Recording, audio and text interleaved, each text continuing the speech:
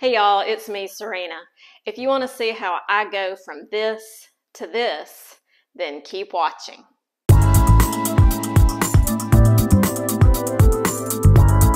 Hey y'all, it's me, Serena. Thank you for stopping by today. I have to say this video is a little bit, or a lot, vulnerable for me because you guys always see me, in my videos, I got my hair done, I've got makeup on, I look a certain way, but a lot of you have asked me to do a hair and makeup tutorial, so that's what I'm here to do for you today. Let's get straight into it. So I just got out of the shower and got dressed and took my hair down out of the towel. And as you can see, this is my hair texture. My hair is wavy, but not curly. And it has more curl on this side than this side. So it just has a mind of its own. And my hair never looks the same 2 days twice, which it's an extra challenge, but I'm going to show you what I do. And I do have some damage in my hair. My hair is getting drier by the day, as is my skin. And I do have some heat damage from using too many styling products and drying my hair too much, washing and drying it too much. So I'm trying to be kinder to my hair.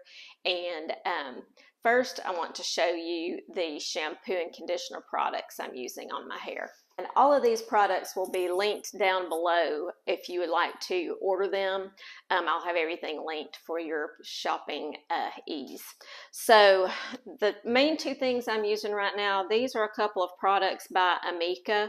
It's by a line called the Kure, and it's the Bond Repair Shampoo and Bond Repair Conditioner. This stuff smells amazing, and it is a bond repairing system. And I actually got this through my FabFitFun box. It came in that, and I have absolutely loved it. And I love it so much, I'm going to keep using it even after this runs out. And this is a great conditioner, but my hairdresser told me to use a deep conditioning mask, and she said you can use it as often as you wash your hair. And I was afraid that I would weigh my hair down, but she said, no, go for it. Just don't wash your hair as much, which is what I've been trying to do. And the mask or extreme conditioner I'm using is this one by Redken. And it's called the Extreme Mask. And I can't read anything else because I don't have my glasses on. So those are the products I'm using to wash and condition my hair. Next, after I towel dry it, I don't really do anything to it, just kind of rake my fingers through it to kind of set up a part right there. And the first step is a leave-in conditioner. This is also by Redken. This is the Acidic Performing Concentrate. And it is a leave-in deep conditioner and also a heat protectant. So, and I use a good bit of this. So there is that first squeeze. And I'm going to rub it between my hands really well. And then I'm going to start distributing that. I don't put it up at the scalp, don't need it up there. I'm focusing on the ends, and especially around my face where I have the most amount of damage. So I rake that through and then scrunch it back up some. And I have my big mirror over here, so if I look over there every so often, that's why, because it's hard to see everything just in my camera view. And then I squeeze out another big, or not big, dime-sized dollop of it. And I go over to this side.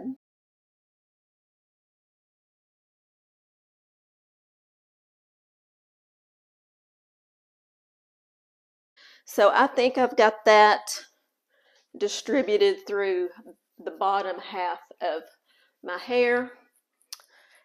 And if any is left, I just kind of rub it on the rest of my head. Then I go in for a little bit of volume. I found this at Walmart, and this stuff smells like a pina colada. It is by OGX, and it's called Coconut Curls. This is the Decadent Creamy Mousse. So it's a mousse, but it's made like a cream. So it's not gonna make your hair crunchy or anything at all. So I give that a good shake, and I start out with a small amount because you can always add more, but you can't take it away if you put in too much. I mean, I just start with a little bit like that.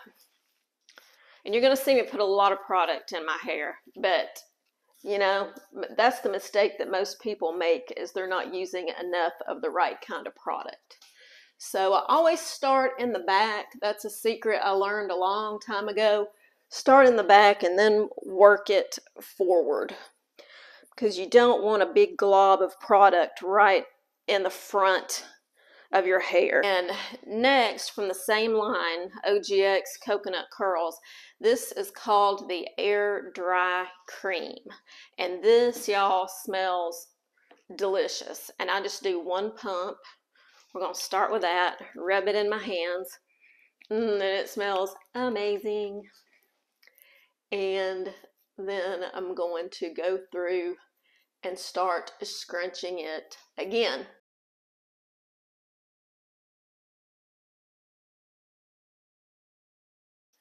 And I've used up all this on the sides of my head, so I'm going to do about another half a pump for the back of my head.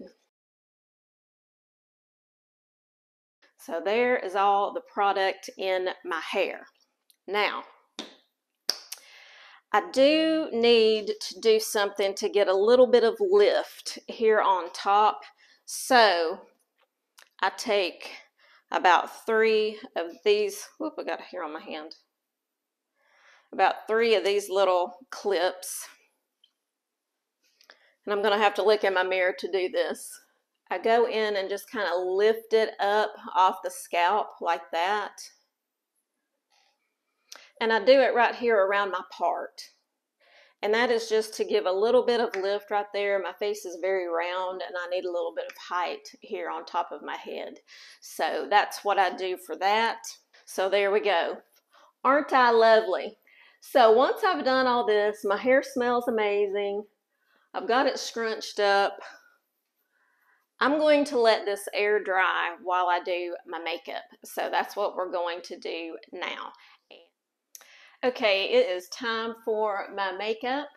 And I know the angle is a little bit difficult in here. It's just what I'm working with here in my bathroom. I'll kind of show you what's going on.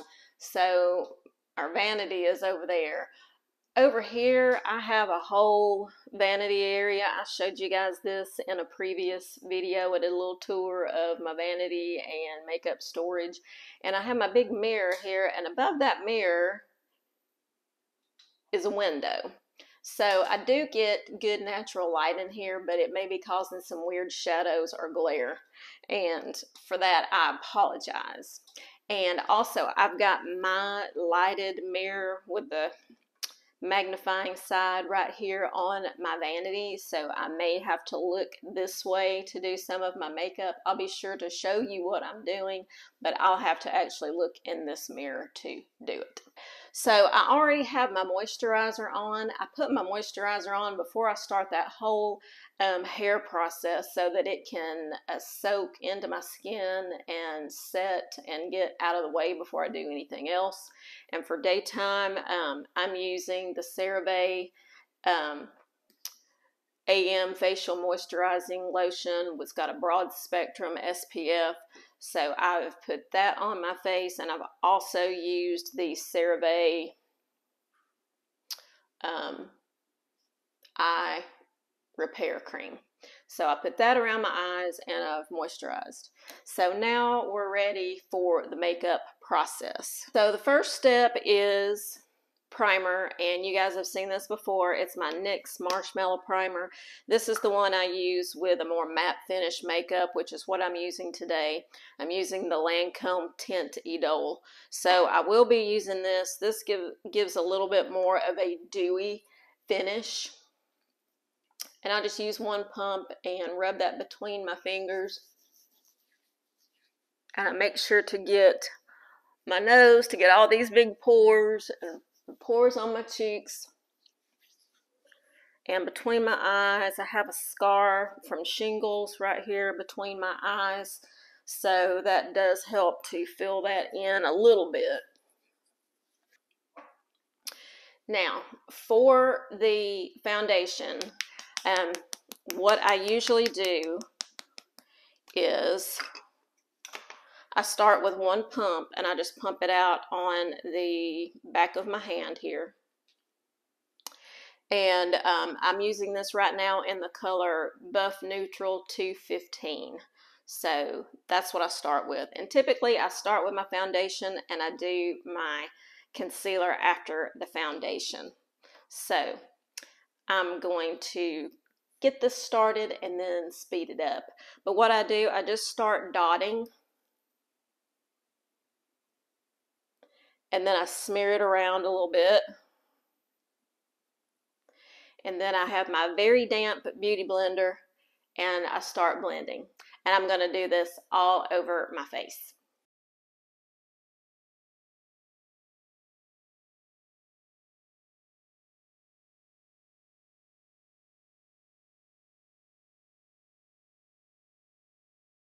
Okay, I'm going to turn around so you can get a little bit better look here at my face without the shadows. So here I am with the foundation. Now I'm going to go in with some concealer. So for my concealer, I use the same Lancome Tint Idole Ultra Wear concealer, and it's the same shade as my foundation. Now this, I tell you, a tiny bit goes a long way. You can use it very sparingly because it covers incredibly well. So start with a small amount. You can always build up from there. But I'm going to do my under eyes. I'm going to hit that little zit on my nose and any other areas I see that need a little extra help.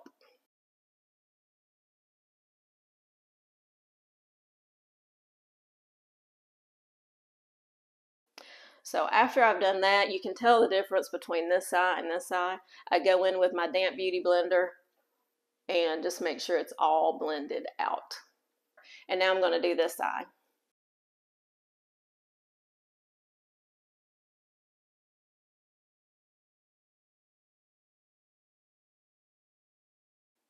Okay, there you go. That is both sides done. I know you can see my face does look lighter than my neck and my chest. My neck and chest always tends to look kind of flushed. But by the time I get done with my bronzer and blush and everything, it's all going to blend in fine. So, all right, next steps. Okay, now it's time for powder. And my favorite powder, and it has been my favorite for a long time, is this Maybelline Fit Me Loose Powder. And the color that I use is number 10, Fair Light. I think they have one lighter than this. It's just called Translucent, but this works for me. And what I do, I just dump some out into the lid. My loose powder, I just use an angled powder brush. This one is by e.l.f. You know, you can get these at Walmart very inexpensively, or Target. Same deal. I'm just tapping it down into the lid, and then I tap off the excess. And then I'm just going to start on my forehead, and I'm just going to kind of swirl it around.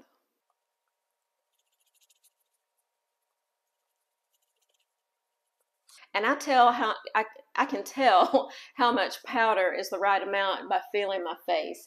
If my face still feels tacky, then I know I need a little bit more. And I don't want to put too much on because then it's going to start to look cakey. I want just enough to set my foundation, but not so much that it's going to be cakey. That's why I tap off so much. And this feels good. It doesn't feel super powdery or dry, but it's not tacky either, so I know that is the right amount for me. Next, we're going to add some color and warmth with my bronzer. This is how I get away with using a lighter foundation. I really depend on my bronzers to adjust depending on what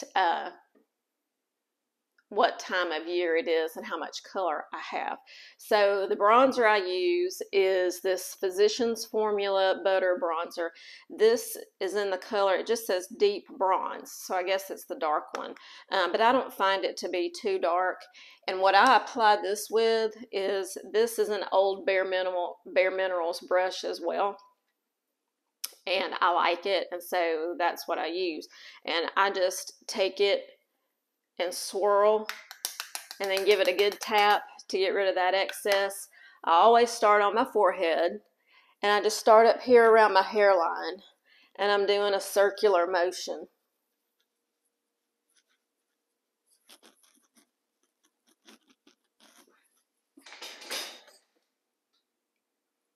Can you see how that added some color? And then I'm going to come down and do the same thing. I'm going to get a little bit more on my brush, and I'm going to create myself some cheekbones since I don't really have any.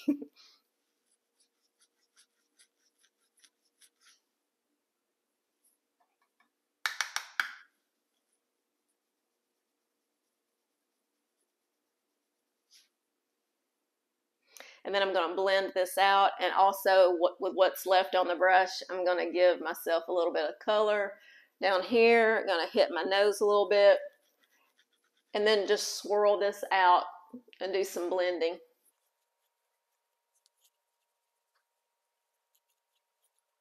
So there we go. Now I've got some warmth and a little definition to my face.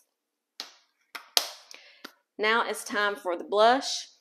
And I'm a huge fan of the Milani Baked Blush. In the summer, I wear the color Luminoso a lot. It's a little bit more peachy and warm. In the winter, when I tend to have a little bit cooler toned skin, I really like this color. It's called Dolce Pink. And I'll have all this listed down below too.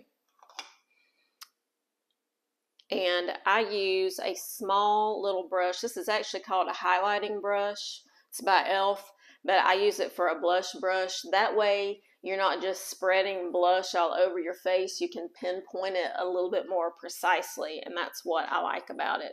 So again, I just swirl, tap, and I don't come all the way down on the apples of my cheeks, but I do just a little bit along the top of my bronzer, and then I mix it with my bronzer and swirl up.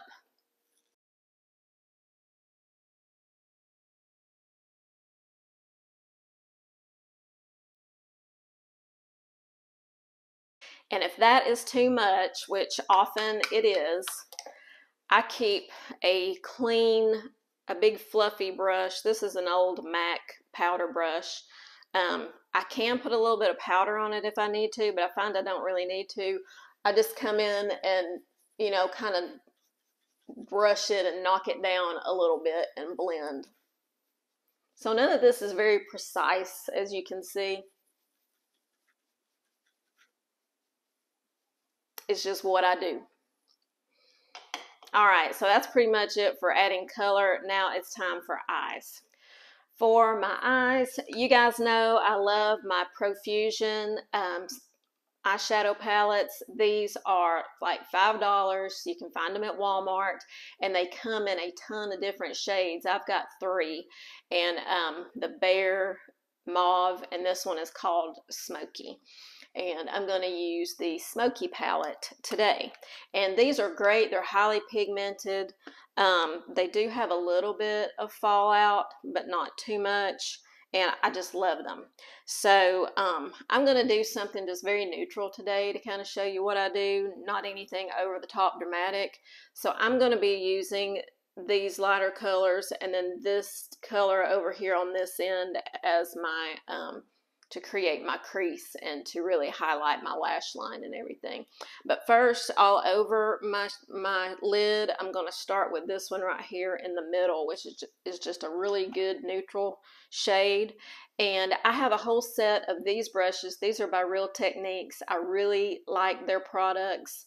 And this was a whole makeup brush set that was all for eyes. So it has like everything you need for your eyes in one set. And I'll be sure to link it down below too.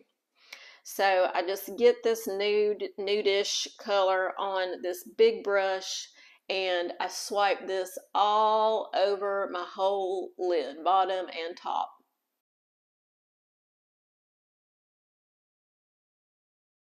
And that is my base for my eyeshadow look. And now I'll do the other side. Very subtle, very neutral. Now I'm going to take this color right here. This is called Twinkle, and it has a slight shimmer, and I'm going to take my finger. I find this is the best way to do it rather than a brush. I'm just going to take some on my finger.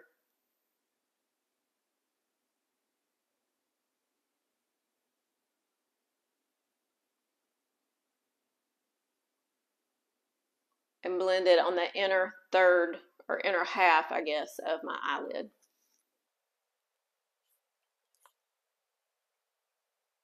And that just adds a little pop and brightens it up a bit. Now, to add some definition to my eyes, I have very hooded eyes with, you know, my eyelids just completely disappear when I open my eyes, as you can see. So to get any kind of crease action going on when you have hooded eyes like I do, you really have to bring your eyeshadow up here to your brow bone. It has to be up here above the part. If you just color in your crease down here when your eye's closed, then when you open your eye, you're not going to be able to see anything you just did. So this kit of brushes has this little angled brush that is fabulous. It's fabulous for placing eyeshadow. And now I'm going in with this darker shade down here on this end. It's called Nutmeg.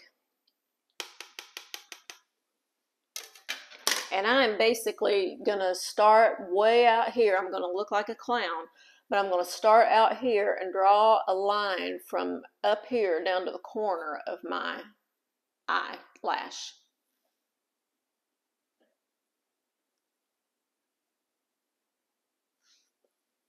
See that?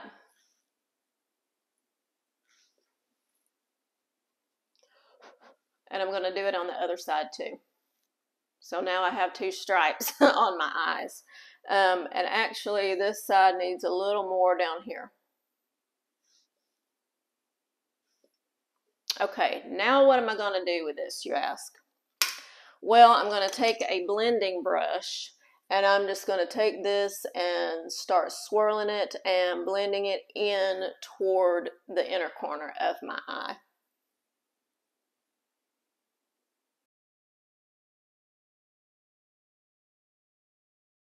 And sometimes I do have to go back and add a little bit more just to, you know, even it out. But I have to do this and blend and take a step back and look at a distance. Like right now, they're not equal at all, so I'm going to have to clean this up a little bit. You get the idea. Add more if you want or not. That way when my eyes are open, I still have this color above that crease to lift my eyes up and give me a little, you know, lift to my eye. Now for a little bit more definition, I don't use eyeliner. For one thing, I stink at putting it on, and for another thing, I just feel like it looks kind of harsh on me. So this little brush kit comes with this brush. It's called a smudge brush, and I'm going to use that same color that I just put up in my crease. You could use a darker color, but I'm going to use the same color. And get some on that smudge brush, and I'm just going to smudge some here along my upper lash line and on my lower lash line.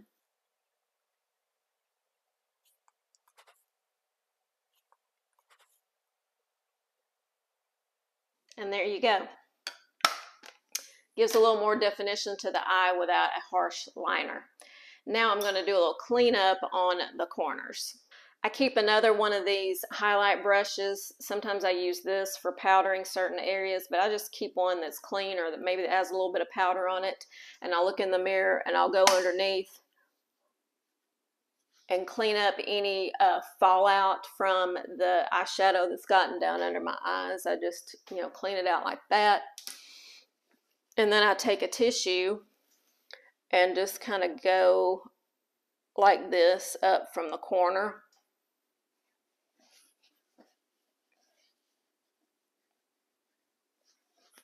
To clean up anything that's fallen out down below. I don't do a lot with my eyebrows. They are a little bit thin right now just because I recently had them threaded and the lady went a little overboard out here on the ends. But I have pretty thick brows, and I fill them in because I do have some sparse spots, and mainly to fill out on the edges. And I have some gray or white hair in my eyebrows, so the hair is there, but you can't see it without coloring it in. Then I just go in with a little brow filling pencil. This is the Retractable brow pencil by Wet n Wild, and it is in the color taupe. And I just go in with some upward brush strokes and then fill in out here on the tail end of my brow.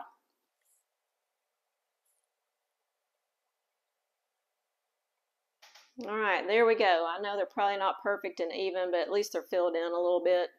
And this crayon is kind of waxy, so it does help the brows lay down a little bit too, to put them under control a little bit. Okay, next is my mascara. You guys know my favorite. It's the L'Oreal Air Volume Mascara. And I just get the blackest color that there is. I love the way this goes on. So there you can see with mascara, without. Huge difference. And I just put a little bit of mascara on the outer corners of my lower lashes. I don't put mascara on all my lower lashes. Again, trying to keep a more uplifted, brighter appearance and not so harsh with things on the bottom of my eyes. It's lip time. You guys have seen this combo lots of times, so you know what I'm going to use. I'm going to go with my Old Faithful. This is the L'Oreal Color Riche Matte Lip Liner in the color Mastermind. I'm going to use it with the Bobbi Brown Bobbi Brown lipstick in the color Cezanne Nude, and top it with the Bobbi Brown lip gloss in Free Spirit. And there you go. There is my complete makeup look. Now let's finish up the hair. Okay, now it's time to finish up hair, and the only tool I use when I wear my hair wavy or natural is my hair dryer, and it's nothing fancy. This is the Conair. Sorry, this is the Conair Infinity Pro. It came with a heat directing nozzle that goes on the end, and also this diffuser. So I'm going to use the diffuser, and this one I like because it does have 3 different temperature settings. For this look, I put it on cool. Even on cool, there's a little bit of heat or warmth. I put it all the way on cool, and I use it on low, not high blowing, just on low speed. And I'm going to go through my hair section by section, and I'm just going to start, I'm going to kind of lean out and let the hair kind of collect in the diffuser like this, and turn it on, and then I'm going to turn it off and pull it away. And the reason I'm turning it off and on, even though that's kind of a pain, is to create as little disruption to the hair and the surrounding hair as possible. I don't want a lot of wind blowing around. I'm just going to come in, blow it, turn it off, pull it out, and keep doing that. And I will be flipping my head over, so you'll see that as well. So here we go.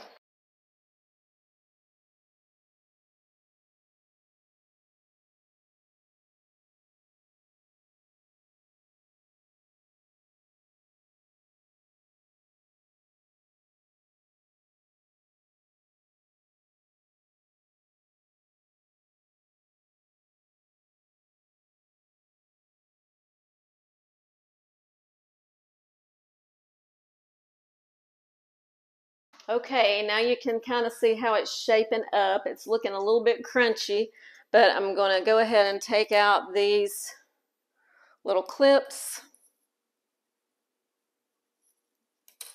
And see, that just gave enough lift right here along the part so that it's not flat on my head. But I need to dry a little bit where those clips were because they're still very damp inside where the clips were. Okay, my hair is for the most part dry. It does still have some damp spots, but for purposes of wrapping up this video, I'm going to go ahead and show you what I do next. So as you notice with this style, just wearing it kind of natural and wavy, I don't use any combs, any picks, any brushes, none of that. All I use is that diffuser and these hands. So next thing I do, I like to go up underneath. I try not to disturb the waves on the top layer, but I do like to go up underneath and just give it a good shake and get it up off my head a little bit more. Flipping it upside down does help to do that, but I like to do it just a little bit more. And then you see that I do have a little bit of crunchiness going on, and that is probably from there being such a delay today between when I put the product in my hair and when I actually diffused it, because usually I can do my makeup a lot quicker and I get to the diffusing quicker and it doesn't have a chance to get this crunchy before I've dried it. But if this happens, I do have a couple of different things to do, and my favorite thing to do is this product right here. This is the Frizz Ease Secret Weapon Touch-Up Cream, and this is by John Frieda.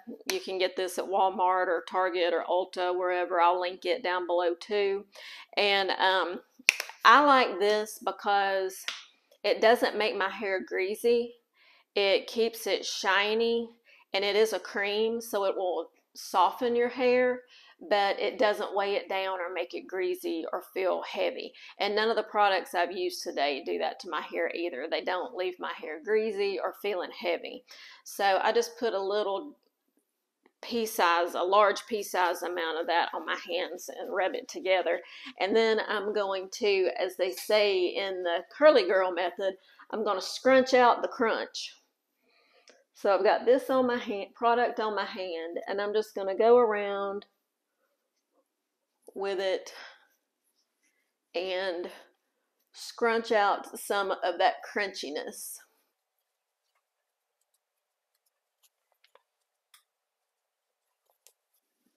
And really, it's important to do this step when your hair is 100% dry. So I'm not going to overdo it today, because the more you mess with your hair while it's damp, the more you're likely to bring in frizz. So just to show you, that is what I do. So here is the final product. And like I said before, my hair never looks the same way twice. So if it looks a little bit different today than other days you've seen me like this, you know, I never know what my hair is going to do. Today is laying the way it decided to lay today. So here you go.